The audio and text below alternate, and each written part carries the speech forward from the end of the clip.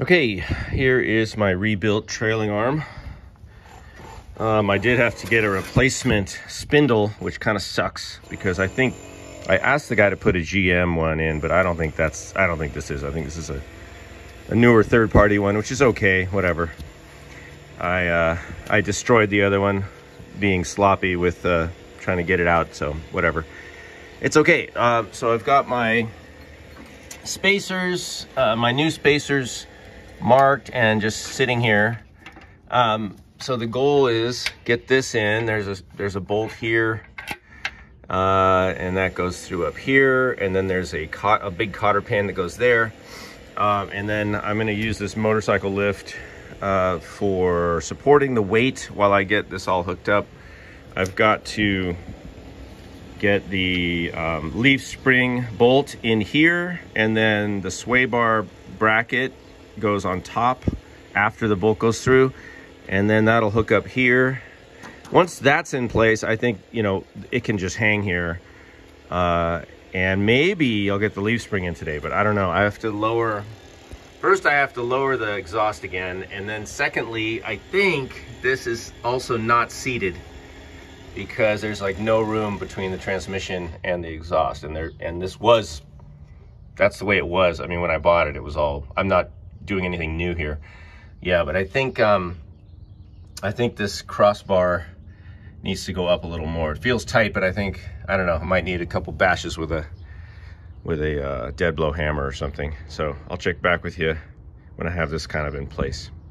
Okay, so I know some of you will be asking about this, so I'm just gonna make this video now. So this is the Van Steel Corvette composite spring. It's the 3300, which for this car should be good. It's for like a smooth ride. It's a small block. It's not making huge power. If I decide to upgrade it later, which I may or may not, I don't know, this engine's a little tired, but I'm hoping it'll last a while.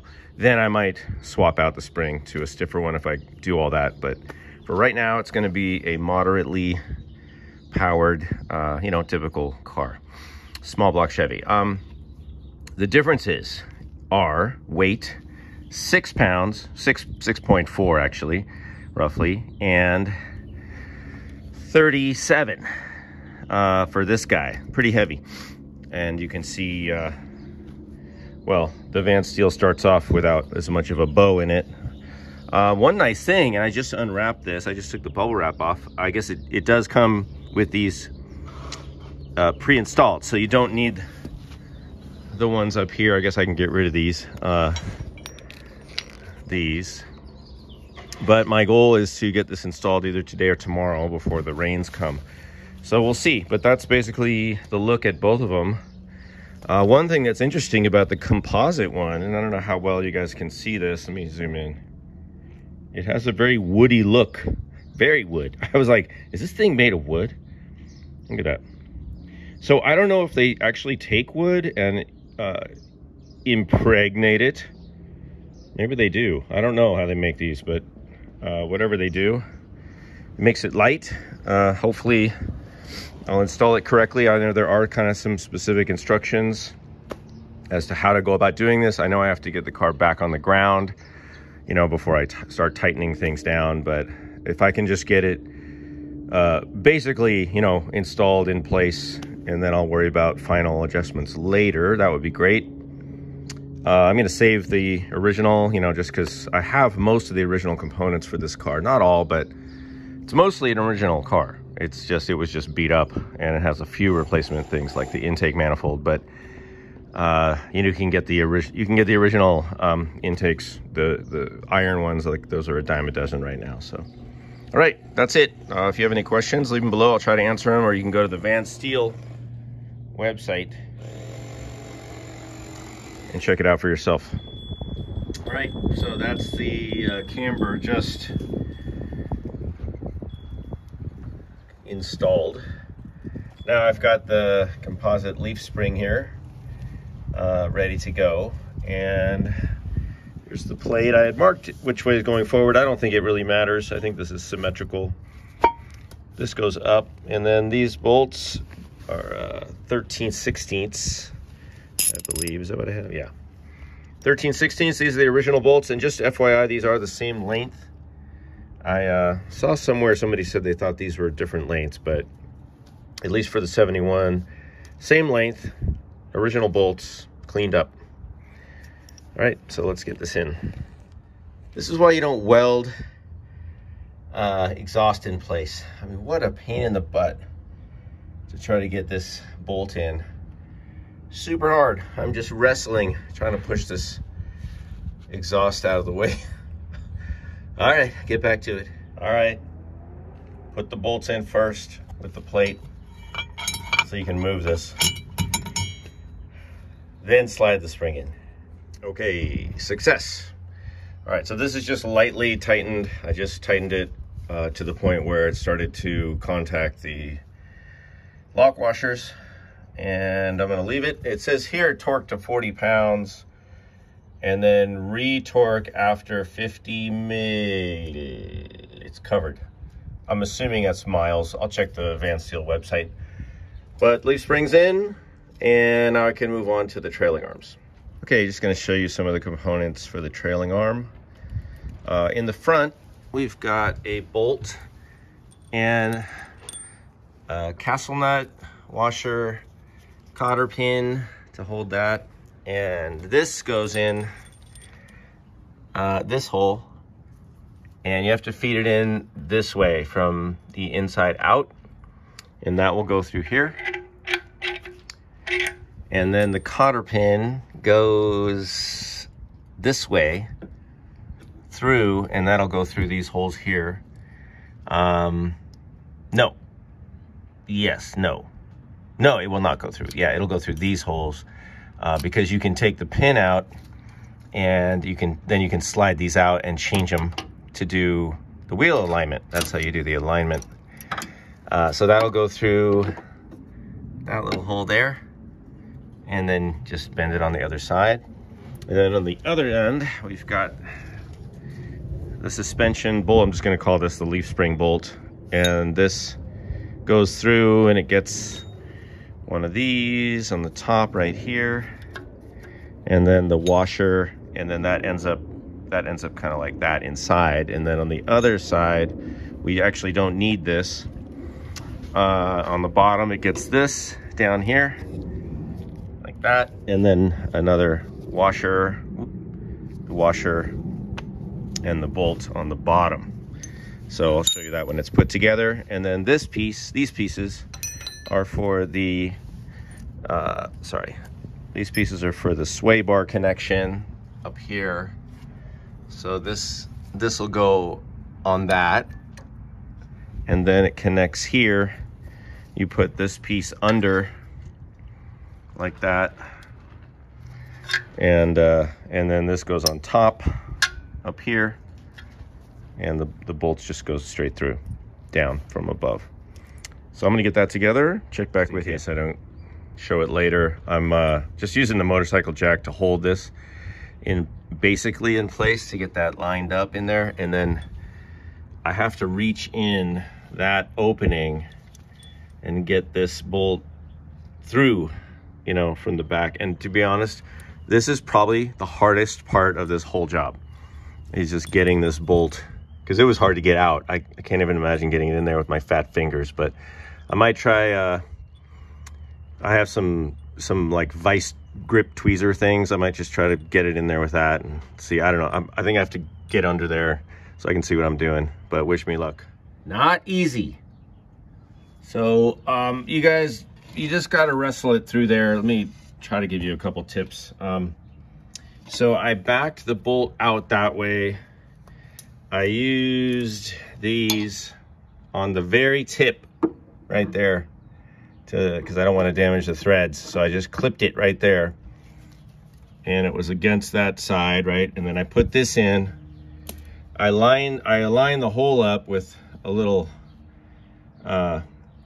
ratchet extension, just to get the hole lined up, right? And then I used something like this, these guys, which is like a, what are these?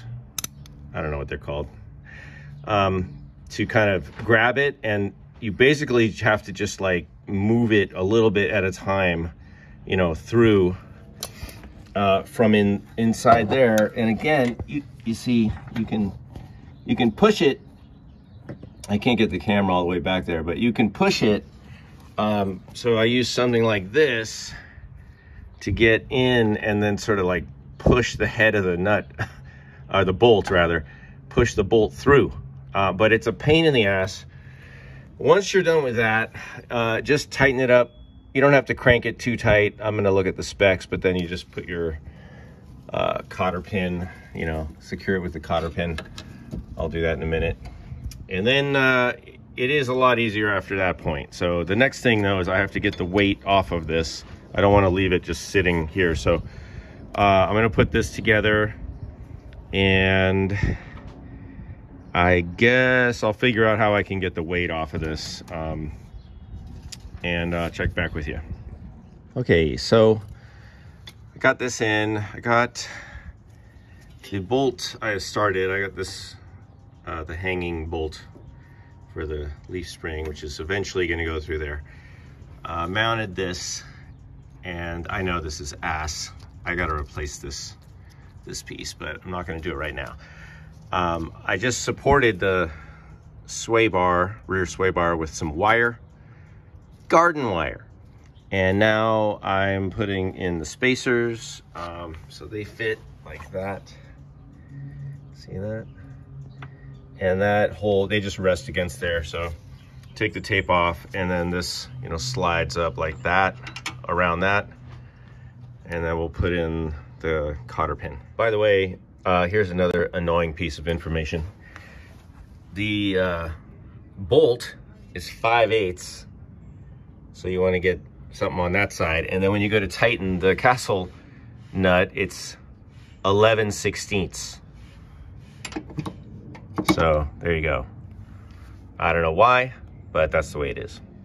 All right, so here's a couple interesting things I found. One is the torque spec.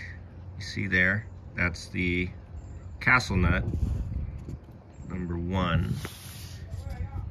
So it says 45 to 55 foot-pounds. It seems like a lot to me.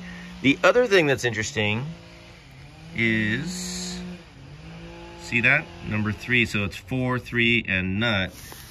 4 is a washer, and 3 is a lock washer. I don't remember it coming with a lock washer, but I have some grade 8 lock washers that fit, so I put one on there. And I don't know if I'm going to be tightening that to 50 foot-pounds. It seems like a lot, but I'll get it tight, and then I'll put in the cotter pin. All right, so I just kind of hammered this up in here. I want to show you guys a couple things here. You see that flat spot? So that's for that. Come on, focus. See that? And that's how you know which side it goes on. Also, you see how these are not the same, of course, but they look kind of the same. How do you know which direction they go? Letters go up, and I know that because I took a video before I took it apart, and you'll notice it's just a slightly, it's like it's slightly raised at this end. So this is the driver's side, in case you're wondering. And that goes in there. So this is gonna go in this way, through. Can I get it through now? Maybe. Not quite. I have to fiddle around with that a little bit. That goes through, and then it just gets the castle nut on the outside with a cotter pin, no washer. And then the shock goes down here. Okay, so that's in. Looks like that. 70 to 80 foot-pounds on this one. And then a cotter pin. Okay, that's pretty much one side done. I have to finalize the parking brake and the brake lines, and of course the brakes are not on here yet, but got the shock in. I just went with a typical KYB gas adjust shock. 30 to 40 foot-pounds on this guy. And I've got this preliminarily hooked up that needs to be finished up, you know, when the car's back on the ground. But all I have to do at this point, secure this a little bit better. It's just sitting in there. Make sure that's hooked up properly. Get the brakes back on, but that's going to be a minute. I want to just get the other side hooked up, get the half shafts hooked up before I do too much else.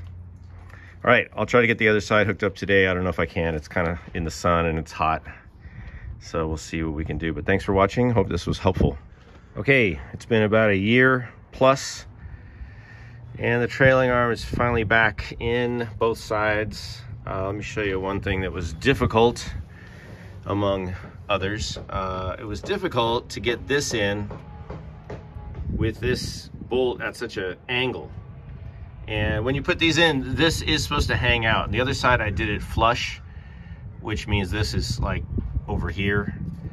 This just allows you to just stick that in there and hold it in place when you put these in. That was kind of hard. It's also a little difficult because of the angle right now, because there's no weight on the car. So it was kind of hard to get this bolt through there.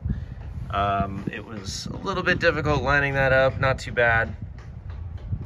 On the shock, it's weird because it's an 11/16 on the back side and a 5/8 on the front. I don't know why they do that, but they do. So, but that was okay. That went on pretty easy. You want to use a open-ended side of the wrench on this side though. If you put a closed, you know, wrench on the back side of this and you tighten this bolt down, you're not going to get your wrench out. So just use the open side of the wrench on that. Makes life a little easier. This was still a major pain in the butt, but I did it. Kind of crazy how look how many spacers they have on the outside versus the inside. There's like nothing, but that's the way it was. So I'm assuming that's good. I did put the lock washer on there. There was not a lock washer when I got the car, but that doesn't mean that was factory, because I think they did probably change in retrospect, I think they did change the wheel bearings actually, because I thought they were loose, but it ended up being the differential. So that's a lesson for you guys. So I had this car up on the jack when I looked at it at the dealer, and I could take the wheel and jiggle it a little, right? It was moving like this way, you know, in and out along the top and the bottom. And I thought, oh, the wheel bearings are bad. But then when I got it home and I took this off and I could feel it by itself, it actually was pretty tight. And then I realized that all the play was up there in the half shafts. So maybe this whole thing was moving, is what I was feeling. This whole trailing arm was moving a little bit, not the bearings. But now everything's new, everything's been replaced. I mean, you know, the bearings and everything. The diff is all new, rebuilt. Still need to put fluid in it, don't forget. And you know, most of the rubber, everything is new. All this stuff. Got the Van Steel composite, so the back is coming together. I have to put the brakes on and do all that. But thanks for watching, and I hope this helps you guys.